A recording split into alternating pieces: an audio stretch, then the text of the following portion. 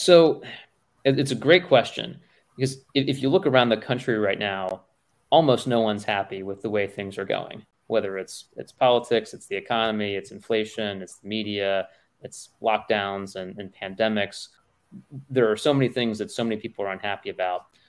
There are some very interesting polls that come out that ask the American people, what institutions do you still have trust and confidence in?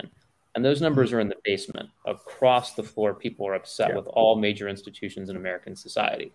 But you read those same polls, the number one institution that the American people still have trust and confidence in is small business. That seems to be like the only thing that we as the American people still agree on that we actually get right, despite all the headwinds that small businesses face.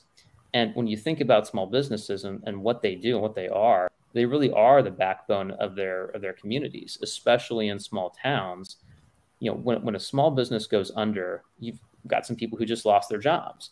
And when you're weathering a spell of unemployment, this won't always happen to you, but you are certainly at higher risk for all kinds of bad things like mental health, depression, substance abuse, alcohol abuse, sometimes domestic violence, even. Those things don't always happen. But again, when you're unemployed, you're at a higher risk for those things.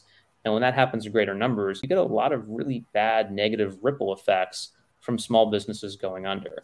So if you want people to live good lives and have sort of a dignified way of life and work that is meaningful to them, small businesses are really how you get that. And so you can solve an awful lot of problems, do an awful lot of good if you can strengthen small businesses in America. So that's why we got into the business, and that's why we started Haven. We want to be able to support them in everything that they do. And we think if we can help make them more successful, we'll make a lot of other people really successful too.